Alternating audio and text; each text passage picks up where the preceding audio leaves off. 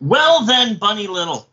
Yes. FYI, that nickname was written by 12-year-old Isabella Galindo for the podcast. Yes. Well then, Bunny Little, I would now like to introduce a new, occasionally appearing segment here on the Pope on Film podcast. It's a new segment that I would like to call The Mandela Effect. I already fucked it up. Mandela Effect Moments in Music History. This new segment, was originally going to be entitled Strange Moments in Musical History, but I changed it. Cool. I changed it. Are you talking crap about me? What, Bella? What are you talking about? You guys always do me. No. I mentioned Bunny Little. You wrote that nickname. Yeah. The show. We were not talking crap about you, but we can. Yeah.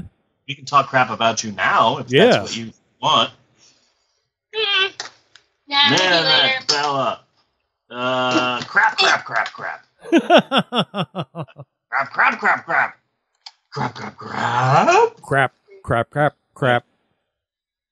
Crap on a stick. Crapitude. Crapalicious. You know what, Bella? You should go to Reno. You should go to Reno, Nevada. You know what you should do there? You should find a cheap hotel. Maybe spend a weekend there. They have some really nice museums. Maybe you can hit a casino. You know what you should play there? Craps! That's what you should do. You should play some craps while you're there at Reno. Craps. So this has been a topic that I've been extremely passionate about recently. Basically, my entire family has heard me rant and rave about this topic over the last few weeks. Isabella specifically. Bella was the first person that I tried this on. But essentially, this is what it boils down to. I fully believe that I am actually somehow stuck in the wrong dimension, and the proof of this is hidden in popular American music. Oh. Okay. So, basically, we'll need to get into a little bit. We'll need to get into what is called the Mandela effect. So, Bunny, in the easier said than done department, can you please explain to the listeners, if you will, what the Mandela effect basically is? The Large Hadron Collider has, and this was intentional by the scientists, this is what it was all secretly about the whole time, was to merge us with another universe, Universe X. So we, Universe Prime, I guess? I don't know. And Universe X has merged, which causes people to have really shitty memories. Okay. That's basically it. Okay. So I honestly believe that I am somehow stuck in a dimension that is not entirely my own. Most of this dimension is the same. I still work at a bookstore. I still do story time. Yes. I still have a nice member. Mm-hmm. Ship card to Costco so I can get things cheap with my nice penis. And, you know, everything is the same. But some things, some tiny details of this dimension are just slightly askew. Yeah. Just a littlest bit askew. Mm-hmm. You might think, oh, this is just regular skew. But then you go, oh, it's slightly askew. Just ever so slightly askew. But only for me, and not for the majority of America. Now, don't ask me how or why I got stuck here. I don't know how myself. I don't know how this happened. I'm assuming that it is due to a lot of astrotechnical stuff and the alignment of stars with the moon in conjunction with extreme climate change and the holes in the ozone layer. But anyway, the key to the proof of the Mandela effect is in popular music, Bunny. Popular music, it's all there. Yes. All the signs, that's the key. The key is in popular music. So let's Well, take... well, I do have a theory of how you got here. Okay.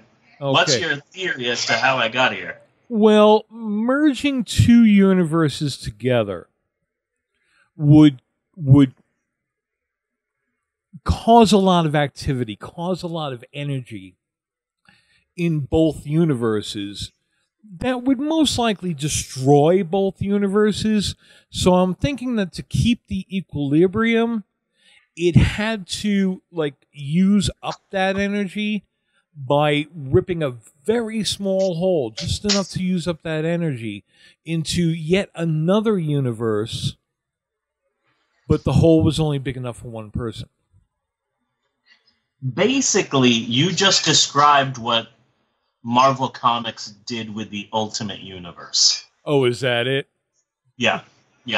Both of the universes collided, and then Doctor Doom was a god for a while, and now, there are some people from one dimension and some people from the other dimension, and they're all in just the main Marvel Universe. Oh, Except okay. Spider-Man. Now they're Spider-Man and Black Spider-Man, and they're together. So both of the Spider-Men are living together. So what this segment, Mandela Effect Moments in Music History, hopes to do is to put a spotlight on some of those moments in modern American history in which the Mandela Effect is in full effect. So let's take a look at one fine example of the Mandela Effect in popular music. I'm starting off this the way that I love starting off things. If you're a regular lover of the podcast, then you have heard me say something like this many, many times recently. But the year was 1998, Bunny. Yes. It was a year of change. Yes, it was. People magazine, this is true. This is a true story.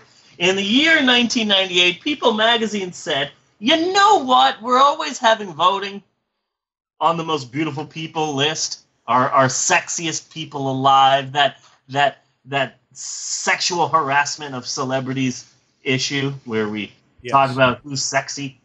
We always do voting on that. How about this? You know this internet thing, which is kind of popular right now? How about we let people on the internet vote for who's the most beautiful people? And everyone said, what? That's never happened before. Voting on the internet? Well, I guess this would be the first time ever that someone has done this. Yeah, let's go for it. I foresee nothing wrong happening. What could go wrong with voting for something on the internet? Okay. So, this was the first time, historic. It was the first time that people on the internet went just type, typey. Wait a second. I think we can fuck with this. Yes. So, literal, true, the number one choice for the most beautiful people list in 1998, the number one pick was Hank the Angry Drunken Dwarf from The Howard Stern Show.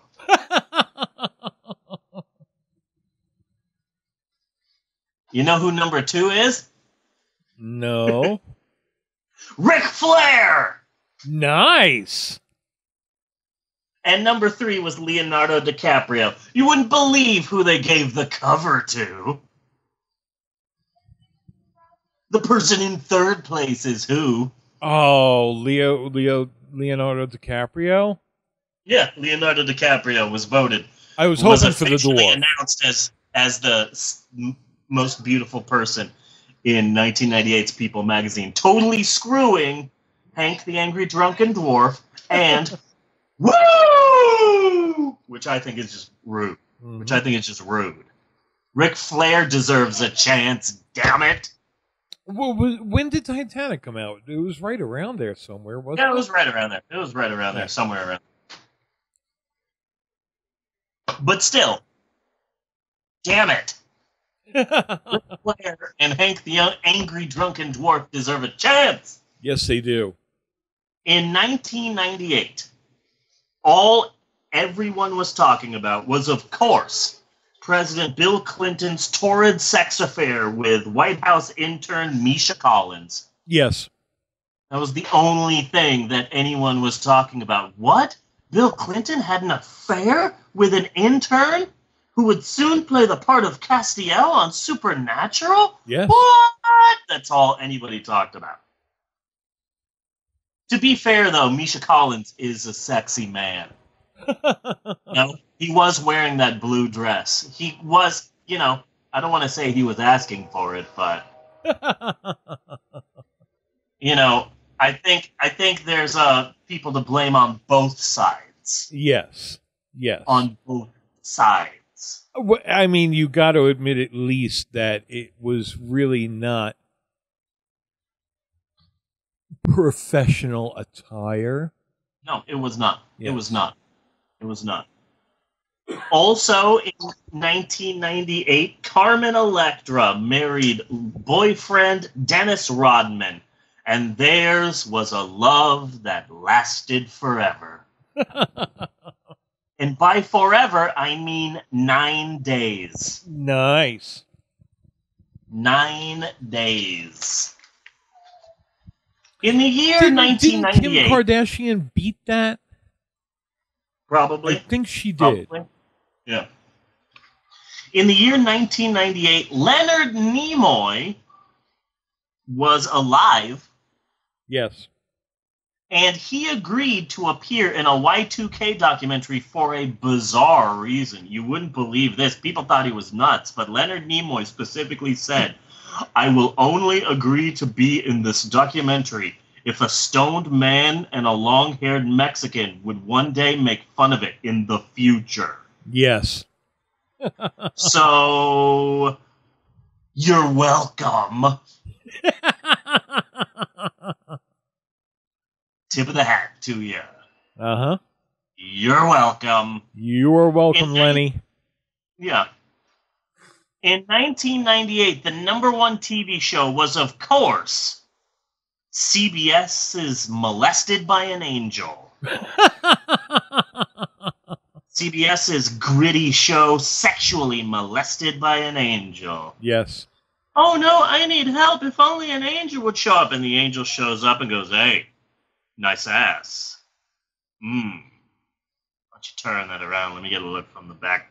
Oh. Just kidding, it was ER.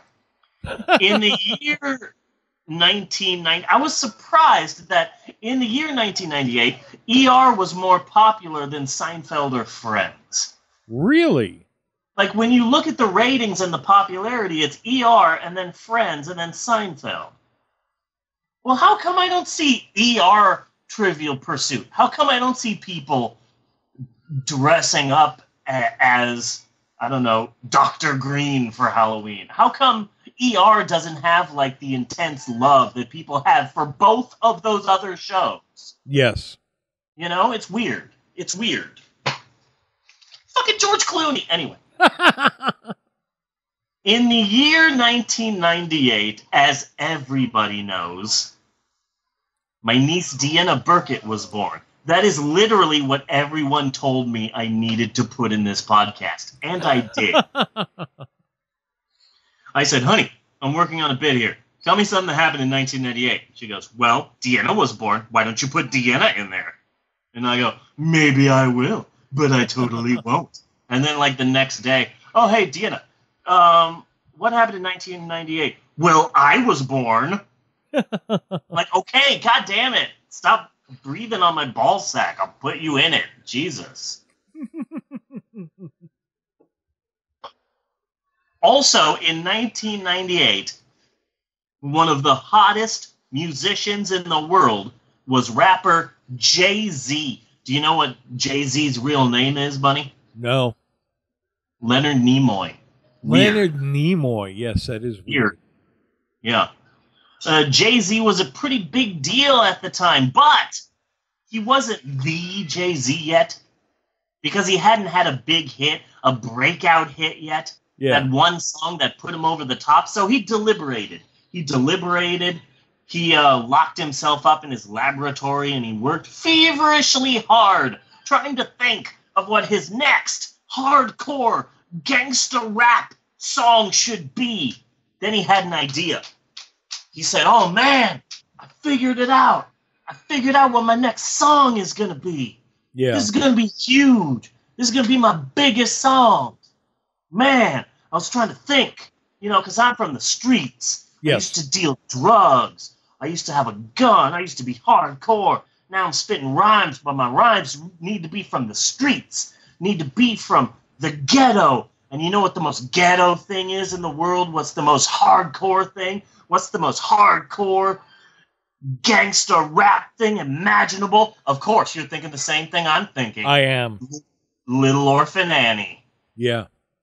Of course, nothing is more gangsta than the musical Annie. That's what I'm going to do. My next song is going to heavily sample a song from Annie, the musical. So anyway, I've been working on a few songs. What do you think about this song? Yeah. What? Who? Ha ha. The sun will come out tomorrow. Bet your bottom dollar, bitch. Until tomorrow, ho. Tomorrow. I'll love you, bitch, tomorrow. Okay, well, maybe that's not like the most hardcore song. Maybe I need to do another song. Oh, I know. What about the first song from the musical with a bunch of poor-ass orphans and shit? So he wrote the song Hard Knock Life. Big hit, massive hit, huge, massive hit for Jay-Z. He samples a song from Annie. and the beat is from Annie. The lyrics are from Annie. Not only that, he samples the song itself. The chorus is just the chorus of Hard Knock Life. And it's a song, and it's from the musical Annie. And it was a huge hit. It played all over the place. It was on the radio. The video was #1 on TRL, which I'm assuming was still a thing back then. So everybody loved this song. So are we possibly thinking in your universe Annie didn't exist and Jay-Z is a musical genius? No, we are to exist. We are to believe that Jay-Z just wrote a hardcore gangsta song that didn't involve a kid's musical. And since you said that 1998 was before he was really Jay-Z, was he just Jay's then, I wonder? Like the continent of Pangea, the Z had not broken off and separated yet? He was still very serious back then. He hadn't let loose, so his name was Jefferson Z.